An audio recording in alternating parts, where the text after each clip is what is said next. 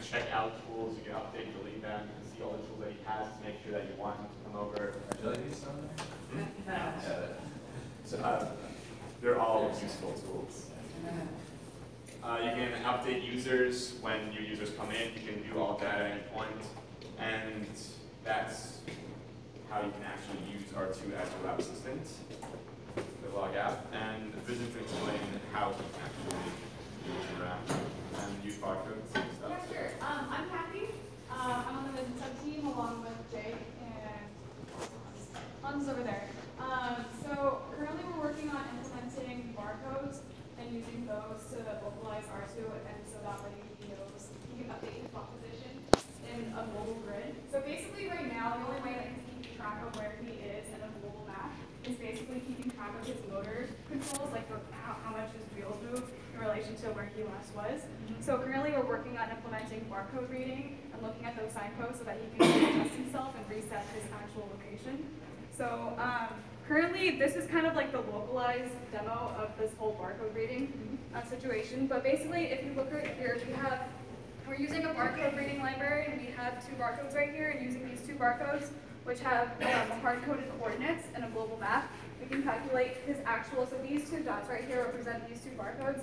And from this, we can calculate his actual position and his orientation in relation to those barcodes. So we're currently working on implementing that onto R2's actual connect, because we have two connects, this one right here and one that's actually on him.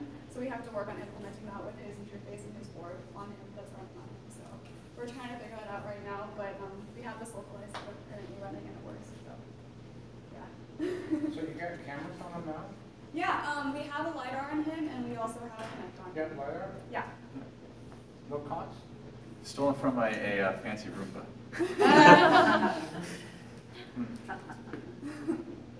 You know, I'm honest. No, because There you go. we used two cameras and we were able to do forward collision warning. You know, on the front, you have them at an angle and you calculate the distance to whatever the item is in front of you. They have a sensor suite of ultrasonics as well, which you'll see a little bit more about that. We actually use that as an example. You know, all the work that we do is to be example project for other people to build on. And so you'll see how they use that, and it's actually a low-level thing to work with at FPGA. And I don't want to say more than that to steal their thunder. Yeah, and also we have the Connect can detect 3D coordinates, so you know how far away you are from things in a conical range in front of you. So that's how we do that. Yeah, but we gotta do it for 50 frames a second. That's the difference on it. I think you guys are what, 25, 30, something like that? Yeah, that's what they're running at. Yeah. Since you got a limited view of R2's actual detection ability in the live demo, App Planning has a simulation where you can see how the software actually does the voice stuff. So yeah, right there is R2. So as we said before, it's basically dextrose, A-star to be exact. All these like slightly darker areas are the actual obstacle. We also globe by one R2 radius. This is because we treat R2 as a point.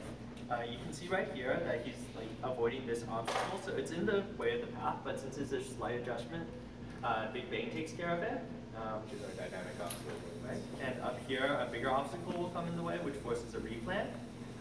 These things with the little lines in them are barcodes, and so this is basically implementing the barcode solution. You can see how he's getting a little bit off. Yeah. He readjusted, he saw the barcode, so he readjusted his real position to where the barcode said he would be. So you can see how in real life it'll work.